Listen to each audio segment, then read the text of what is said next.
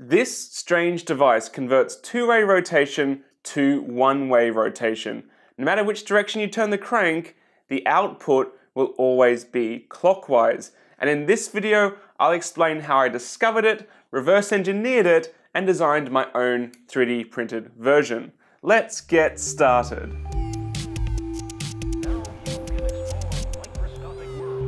This video was brought to you by Audible. Head to audible.com/makersmuse or text makersmuse to 500-500 if you're in the US to start a free 30-day trial and receive your free audiobook. It shouldn't come as a surprise to many of you that I like weird mechanisms, and one of my favorite places to browse for them is 507movements.com. Yes, it does exactly what it says on the tin. Lists 507 different types of mechanical movements from all around the world, and across centuries. Now, usually the desired operation of a device is fairly obvious from the pictures to me, but this one perplexed me. And I quote, number 49, alternate circular motion of the horizontal shaft produces a continuous rotary motion of the vertical shaft by means of the ratchet wheels secured to the bevel gears, the ratchet teeth of the two wheels being set opposite ways, and the pawls acting in opposite directions. The bevel gears and ratchet wheels are loose on the shaft, and the pawls attached to the arms firmly secured on the shaft. Yeah, pretty straightforward, right?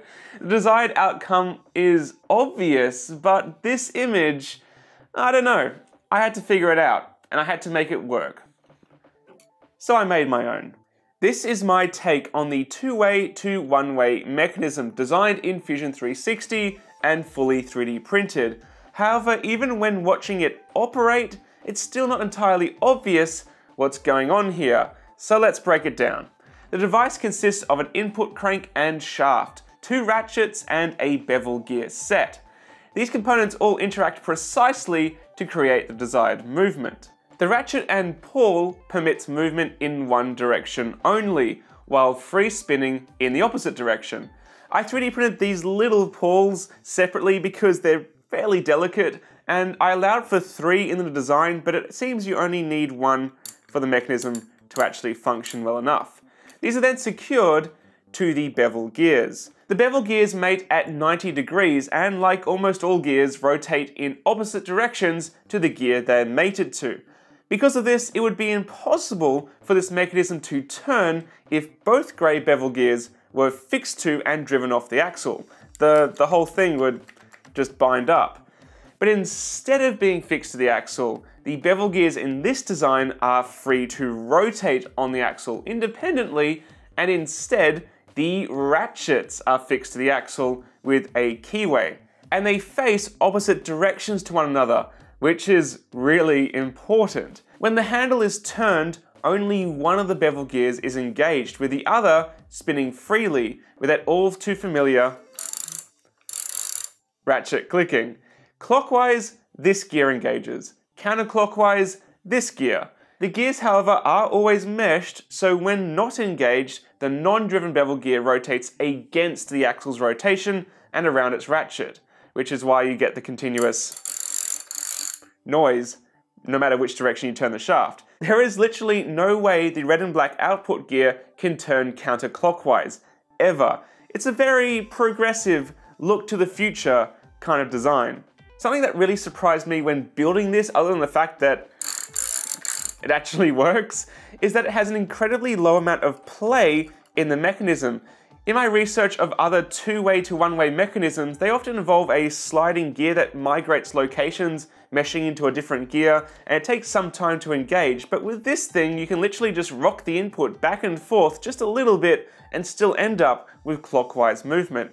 Now, there's obviously a few major disadvantages to this mechanism. For a start, the ratchets are super loud and would most likely wear out pretty fast.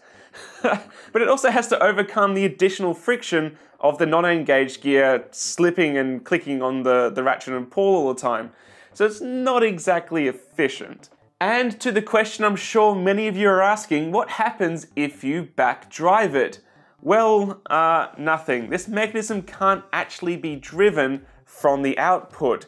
In one direction, both ratchets just free spin and the axle goes nowhere, and the other direction they both engage, and the whole mechanism locks up. I have no idea what practical use this strange design has, but clearly it was used for something at some stage if it's featured in 507 mechanical movements. I couldn't find any patents related to this mechanism specifically either, but I did stumble across this video of a very similar approach to creating unidirectional movement from a rotating movement in either direction. If you have any idea what this mechanism could have been actually used for, I would love to hear about it in the comments below. Maybe the input was attached to a pendulum or something and it would, rock back and forth to create one directional movement. I'm not sure, but either way, it's an incredibly fun desk toy, and it's even more fun to give it to family members and friends and watch them try to figure out what the heck is actually going on. Big thanks to Audible for sponsoring this video on Maker's Muse. I'm stoked to have them on board because their huge range of audiobooks has been invaluable to helping me grow my knowledge as a small business owner.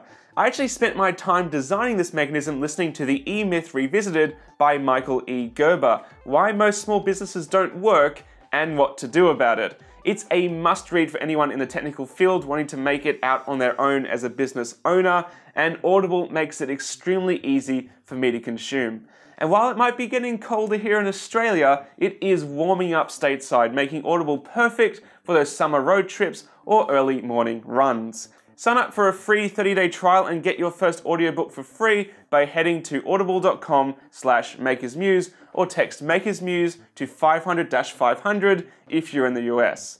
So that's going to do it for this video. If you'd like to 3D print your own version of this one-way mechanism, you can get the files here or find the links in the video description. And if you enjoyed this video, I would love for you to subscribe. It is my aim to empower your creativity through technology. I look forward to seeing you again very shortly here on Maker's Muse. Catch you later, guys. Bye. Here's the latter half of the 20th century, and man has sent rockets into deep space. He has placed satellites into orbit.